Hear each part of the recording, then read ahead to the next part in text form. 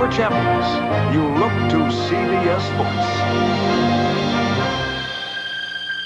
This is CBS.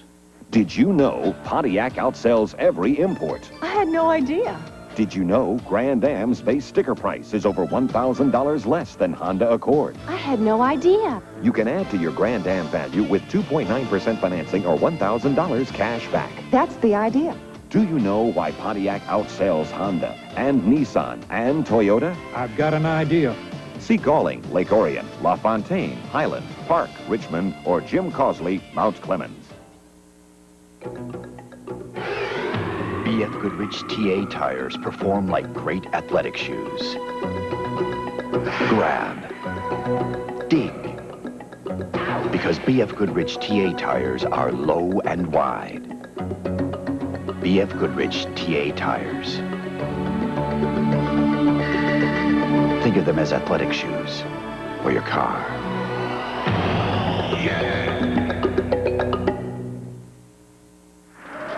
This is what great ice-cold draft beer used to look like. This is what it looks like today. Cold filtered, never heat pasteurized, Miller Genuine Draft. Our exclusive cold filtered brewing method produces a smooth, real draft taste that blows ordinary beers away. So tap into the cold filtered Miller Genuine Draft. A great team, great season. Congratulations, Pistons. Congratulations, Pistons, on a job well done.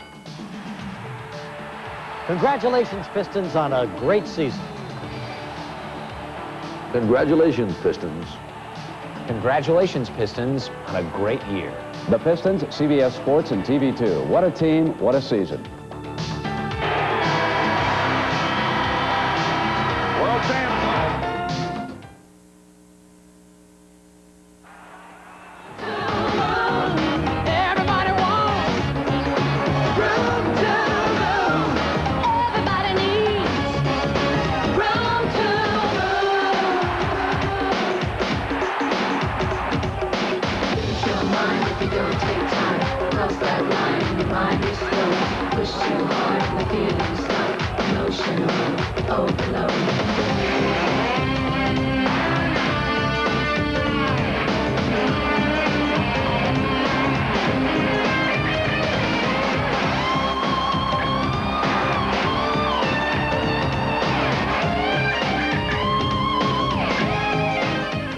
Good evening, I'm Joe Glover. And I'm Dayna Eubanks.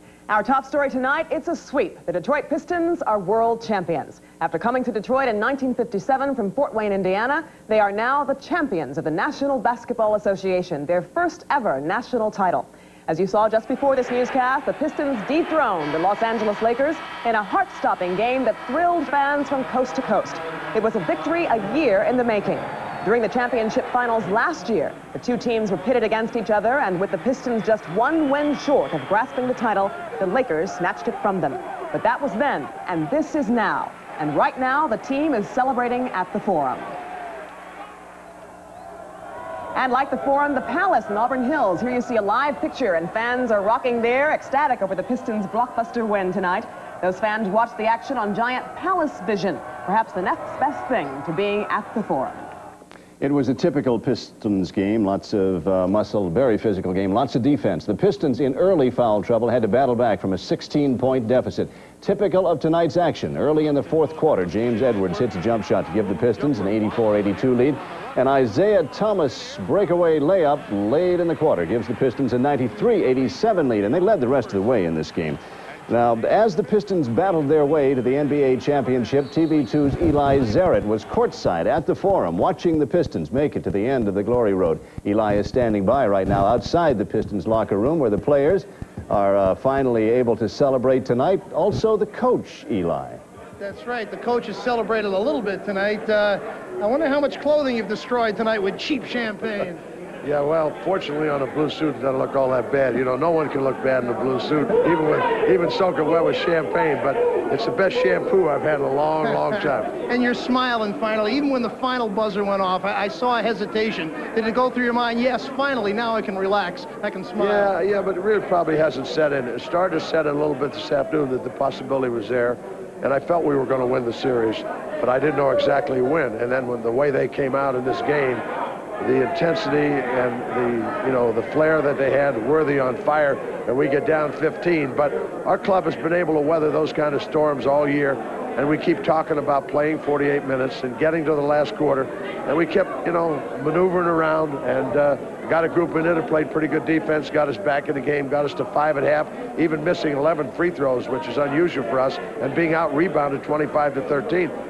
So we came back and we got started well in the third quarter, then it kind of snowballed from there. You've always been able to turn the stats around. You were down even 16 against the Bulls in the opener, came back. The team that you and Jack McCloskey have built, the players, the swarming, the defense, just speak, if you would, about this team, and it's really one of the unique teams in NBA history. Yeah, I think it is. So many clubs are offensive-minded. I didn't think, and I told our guys again at half, I must have said it 3,000 times, we're not going to win this game offensively. We're not going to beat people offensively. We're not put together like that. We're going to have to do it defensively. And it's the way we've done it all year. And even with Rodman getting hurt, not being able to play minutes, and he's one of our key defensive players, a lot of people stepped up. Mahorn had his biggest game of the year by far. James Edwards got very aggressive offensively, but you're right, it's unique to do it on the defensive end in the NBA today. It's not fashionable. We'll talk about your players a little bit more, but obviously a guy like Chuck Daly, although people don't hear of him necessarily until he gets to this position, 30 years or so in the business, Chuck, I know it hasn't hit you yet, but it's been a long road for you, and when it does sink in, what's it going to mean? Well, it's an accomplishment that, basically no one can take it away from you once you have it. And, all the years, I remember when I first came to Detroit, we were in the playoffs and every year, but I would go to Boston and watch the finals and see the finals on TV, and I said, boy, it would be unbelievable to get there. But once you work as hard as we do to get there, there's something that kind of allows you to mellow it out and not get so exuberant. It's great for the players. I'm much older than that. It's fantastic. They've worked so hard. I've been very, very demanding this year, almost maniacal in the playoffs, and they know it.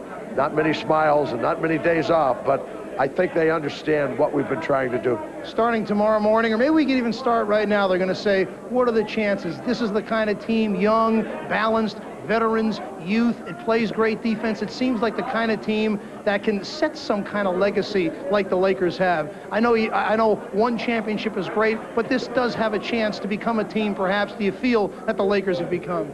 Well, I don't know if there'll ever be quite a dynasty like they've had in the years. I don't think that'll happen again.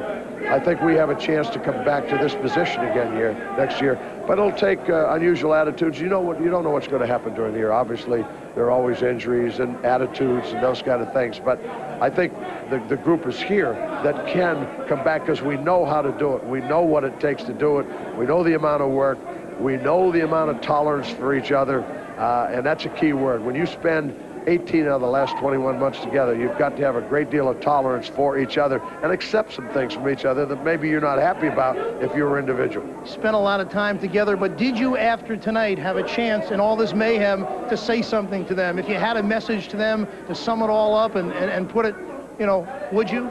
No, I really didn't have an opportunity, and I don't know how meaningful it'll be right now, and I've got to think about it. I like to choose my time, choose my words. There's a long time to think about things, and I think it's time for them to enjoy what they've worked so hard to get. Certainly have, and you have too. All right, Chuck Daly, congratulations, and too bad this one's got to go down the drain, but congratulations. Worth it. Okay, Thank you. Chuck Daly, the Piston coach.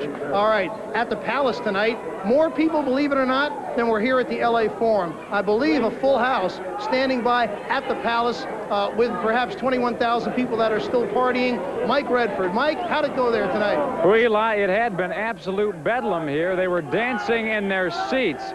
21,000 fans, as you said, a sellout. This has been a happening. More fans, as you said, here than in the Forum tonight.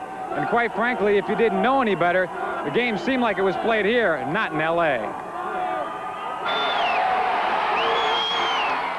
Piston ball boy John Pavitt created the initial excitement. touting the bad boy banner, something he's done before every playoff game. But this crowd, he said, was different. It felt great tonight because, I mean, we really, the fans are coming out, they're showing their spirit. I mean, these are the real fans you get down here at these games. The noise level here was deafening, not just once in a while, but all game long. And the fans can tell you why it's not like this for Piston games during the regular season. I think it's because we're so close to winning the championship and we're going to sweep them today. That's probably all it is.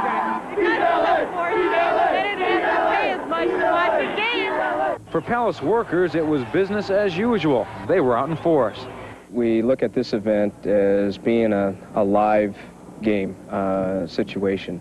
We are staffed with a full complement of police and crowd control and our ticket takers and hosts to accommodate what we expect to have about a 20,000 capacity crowd. They even lowered the baskets at halftime to ensure overzealous fans would not tear them down in the event of a Piston victory. Now, the fans here could have stayed home, of course, and watched the game in peace on their own TV. No way! This is great! This is the best atmosphere in the world! No place better than Motown right now. This is it! This is great! This is great! Undoubtedly, these fans will want to welcome the Pistons home when they get back. And Eyewitness News will be the first one to tell you when that'll happen. Joining me live right now is Don Bagnell. He's with the Pistons organization. Tell me what's planned when the boys get home. Thursday afternoon, starting at 12 noon, we're going to have a parade starting at Grand Circus Park, traveling up Woodward. It's going to end up at Woodward and Liner, where they're going to have a little ceremony. The players are going to talk. And then that afternoon at 4 o'clock, there's going to be a rally here at the Palace, starting at 4 o'clock. Okay, and tonight is not the last time you'll be able to get a Bad Boy t-shirt either. Something else special is planned tomorrow, right? Starting tomorrow morning at 7 o'clock in the morning here on the Palace lot, we're going to be selling all of the World Championship paraphernalia. We're going to have a tent set up outside the West Gate. Everything you can think of that has Detroit Pistons NBA World Champions is going to be out there. 7 in the morning till 9 at night. Okay, you've been cheering a little bit too. You've been with the organization 7 years. Pretty big moment for you as well, right? It's incredible. All the people that we're waiting to see after we're done here, we're going to do it again. Okay, that's the story inside the Palace. Let's go outside now to Scott Lewis, who has the story outside the Palace. Scott? Well, Mike, I'm live right now outside the west entrance to the Palace, and as you can see behind me, the celebration is going full tilt here. Oakland County Sheriff's deputies and Auburn Hills Police moved in just a couple of minutes ago to clear some fans out from around our live truck. The crowd was getting just a little bit too big and just a little bit too exuberant, but there hasn't been any serious trouble out here so far. This is how it looked just moments after the final buzzer here at the west entrance. A lot of fans came streaming out, headed straight for their cars, trying to beat the expected traffic jams, but others stayed around, thrusting their fingers and their fists in